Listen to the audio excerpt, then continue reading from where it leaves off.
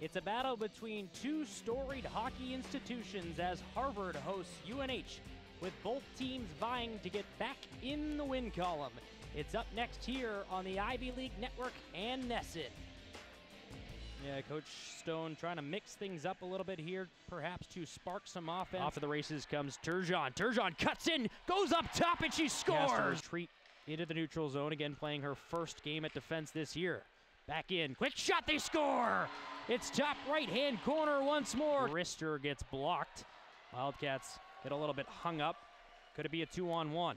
Into the circle, cut towards the net, shot goes off the crossbar, it's loose, and the referee says it went in! Nice skating ability here by the Crimson. Dropped off at the top of the circle. Wrist shot, scores! Got deflected along the way. I think it was Mullins. Schlegel dangles inside out. Goes to the net. She scores! Trying to go cross ice this time. Good effort here. 2-on-1 for the Wildcats. Wrist shot, score! Road and in games like this. Yeah, don't be surprised at all if Harvard finds themselves in the top 10 soon. Nice pass in front. Quick shot. They score! 2-on-1 at the break, and the Crimson regain the lead. It's 4-3. In deep in the offensive zone, Hughes cuts out front, shot, score. Hard-fought victory with a final score of 5-3.